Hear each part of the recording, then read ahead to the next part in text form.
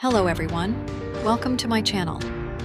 Today I will guide you through the process of creating a UDP custom server using the SSH website.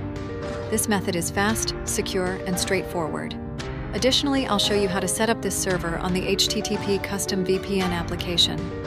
Make sure to follow my blog for detailed tutorials, and don't forget to subscribe to my channel for more helpful content. Step 1. To begin, open any web browser of your choice and type SSH in the search bar. Press Enter to search and click on the SSH website link from the search results to visit the site. Step 2. Once you are on the SSH homepage, scroll down to the footer menus. In the footer menus, locate the Services section.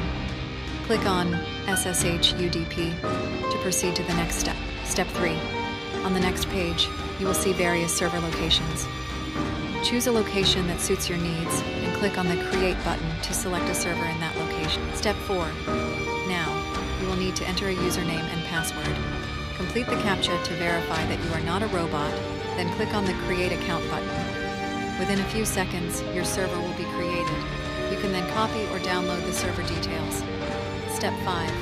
If you don't know how to set up SSH UDP servers on HTTP custom VPN, follow these steps. First, go to the Google Play Store and download the HTTP Custom VPN app. This process may take a few minutes. Once the app is downloaded and installed, launch the app. You will be on the home screen of the app. Check the UDP custom box to activate its settings. Step 6. Enter the SSH UDP server details that you created earlier into the provided field in the app. After entering the details, click on the Connect button to start the VPN.